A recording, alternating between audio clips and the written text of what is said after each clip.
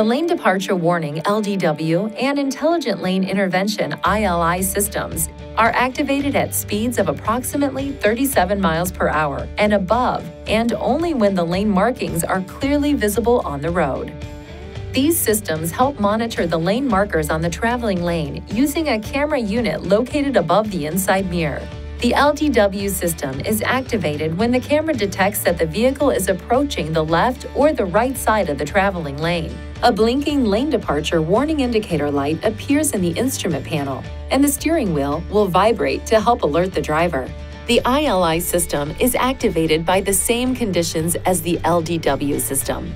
In addition to helping alert the driver with the lane departure warning indicator light in the instrument panel and a steering wheel vibration, the system automatically applies brief brake force to help the driver return the vehicle back to the center of the traveling lane.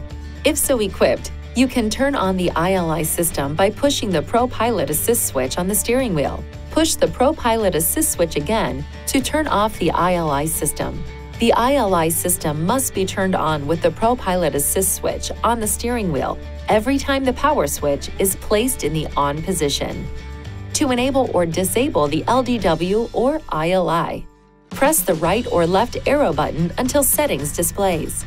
Press the up or down arrow button to select driver assistance and press the OK button. Then select lane and press the OK button.